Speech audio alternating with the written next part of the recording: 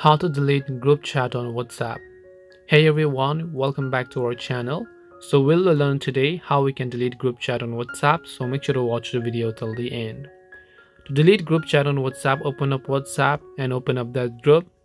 Tap on the group name from the very top of the screen and then scroll down. Here you'll be able to see a list of participants in the group. So in order to delete the group, you need to make sure that you are the group admin, by the way. Now first of all, you have to understand that you can see we don't have any sort of options to delete the group. So how is it possible to delete the group? Well, it's very simple.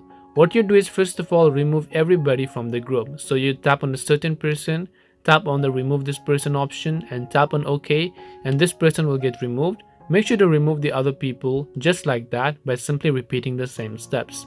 And after you've basically done that, what you can try to do is just leave the group yourself. And after you remove everyone, only you are left in the group. And when you leave the group yourself, that group will get automatically deleted right over here.